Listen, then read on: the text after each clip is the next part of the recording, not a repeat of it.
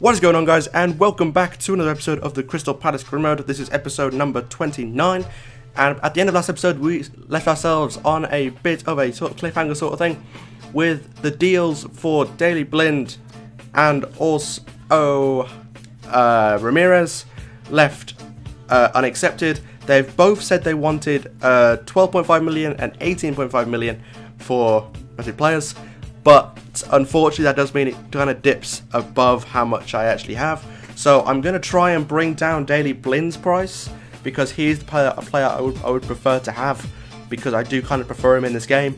So what I'm going to do, I'm going to offer 12 million for him, and then I'm going to try and push for some more money from the board again. But I'm going to try and get Blind first, and if I can try and get some more money out the board, I will try and sign Ramirez after. But in before then, we have our game against Aston Villa. Several players are going to be making their debuts in this game. We have Aubameyang making his debut.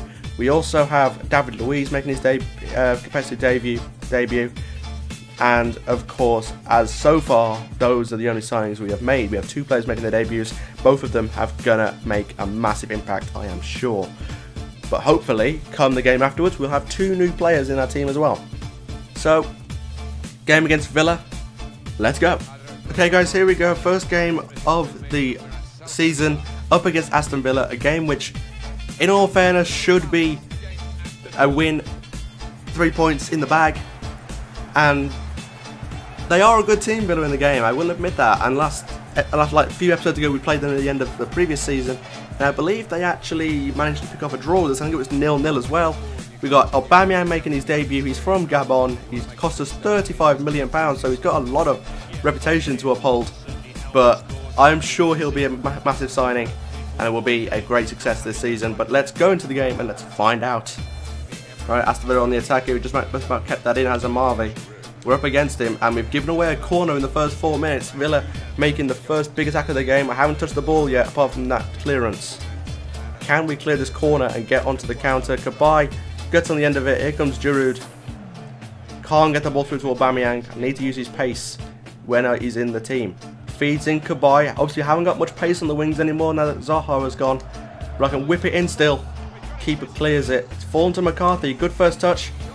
And it's a poor shot at the end of it. Right, here comes Villa again. They've got Carlos Gil on the right hand side. Just cutting inside, but I don't want to risk tackling him here. It's a good tackle from Stones right there. Brilliant tackle. And we're against us on the counter here. We've got the pace of Aubameyang up against Clark. He should leave him for dead here. Good play. It's very good play. Cross goal. Dele Alli puts us 1-0 up. Fantastic run of play here. Aubameyang making an assist on his debut within 23 minutes. A fantastic counter-attack right here from an Aston Villa attack. Aubameyang with his pace is lethal towards defenders, leaves Clark for dead, and Dele Alli is able to sweep home and give us a 1-0 lead. Fantastic start to the season. Through to Aubameyang. Great control. Through to Friars. It's a good ball in. Aubameyang with a header, but Baraguzan managed to smother it in, and just on the brink of half time. It's been a solid first half, and that is the end of the first half as well.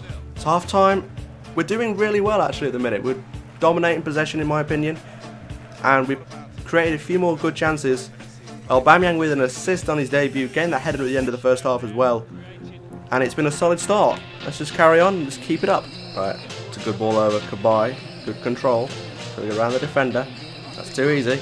It's a good cross. And Giroud just headers it over the bar. It should have been 2-0. He had an open header, and Giroud putting way too much power into this, and just goes over the bar, which should have been a goal. Right, through to Aubameyang. Fantastic turn. Got the pace. He's got the finish. What a brilliant goal to score on your debut. That's from Aubameyang from the throw-in. Cuts inside. He's behind his shirt pulled. He's running through. His pace is unreal. He just walks through defenders. And that is one hell of a finish. Alright, Villa. It's a good play. He sweated it. Oh my god, I've just seen the computer sweat it. What have I just seen? Both centre-backs being caught completely out of position right there. And it's a sweaty goal from the computer. I've never seen that. Well, I've seen it a few times, but I've never seen it so often. And that has just shocked me. It's 2-1, and before we carry on, we're going to make a few substitutions. 73rd minute in, going to be a tight conclusion to the game. No one's really struggling for fitness, really. It's been a pretty easy game. I'm going to bring on Jordan Much from MacArthur. Hopefully by the next game we'll have Blind and maybe even Ramirez in there as well. Friars is a little bit tired as well, so I'm going to bring on Mbemba to play it on that left-hand side. That might be the defence we play with normally anyway. Oh god, I'm being caught out. It's 2-2. I've been torn apart again, and Aston Villa have their tail in their... What's the phrase? They have so much confidence going forward right now, and they've scored 2 goals from 2 attacks. Both defenders being caught out. John Stones there, David Luiz there, and it's such an easy finish. He's lying down. Speroni does everything he can, but there's nothing he can do without going through him. And it's 2-2, and I've got to score again. Go on.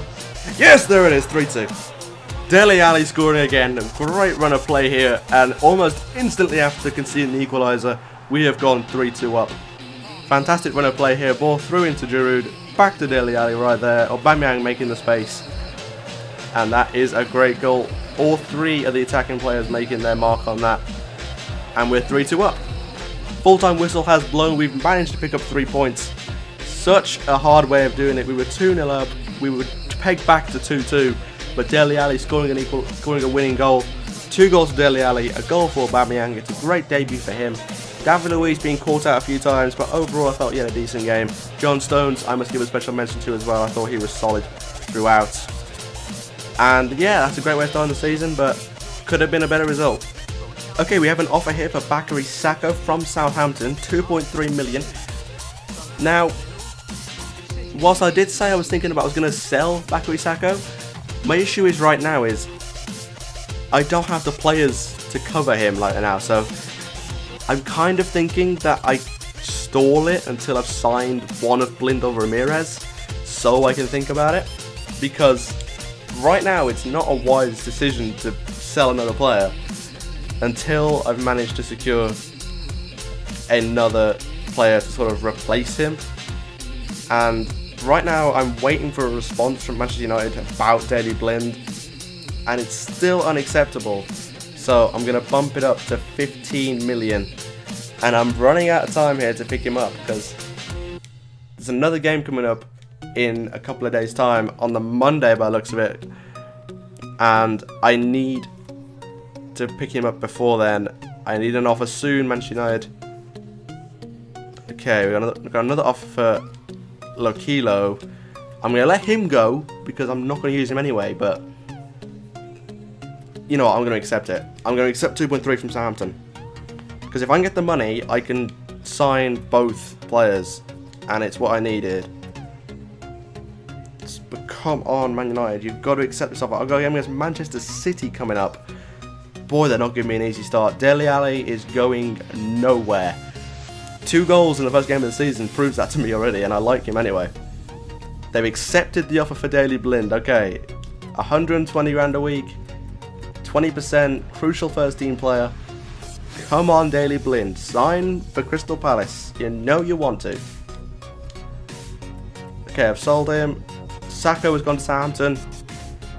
Okay, we've got a bit of extra money here, which means we can bring in some more players. But come on, I need to pick him up before then. Lokilo is gone. A couple of press conferences. I've got a transfer offer for James MacArthur here from Everton. Bump us up to 4 million.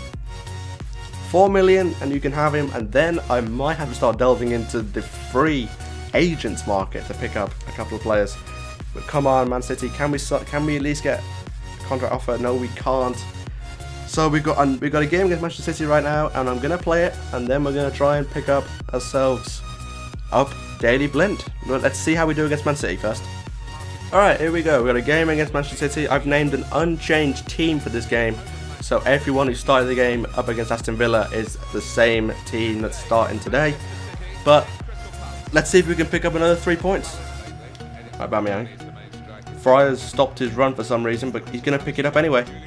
Friars. Oh my god, should have scored. Come on, it's good play. And it's found its way into the bottom corner. That is a brilliantly worked patient goal for Man City, and it's a poor defensive display from me. So far this season, I've played 2 games. I've conceded 3 goals. That is unlike me. The past 2 years, I've been pretty good defensively. But right now, I'm being torn open because that should not be finding its way into the corner, and I should not be giving Cavani that much space. But I'm 1-0 down, right on the brink of half-time. Right, MacArthur. To Tielemans, who does well, plays through. To Giroud. Giroud! Equaliser right before half-time. Splitting Man City open right there with one work past to Tielemans, who worked a brilliant way past Zabaleta. He whips it into Giroud, who just slots it home. Zabaleta going for the slide, Tielemans walks past him. Giroud shoots once, falls back to him, he controls it twice, and then just pops it into the net right there.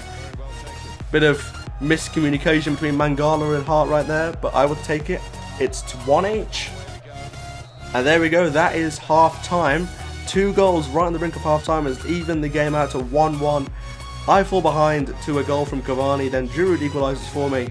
Can both my strikers pick up a goal in this game and give us 3 points at the Etihad? Second half, let's find out.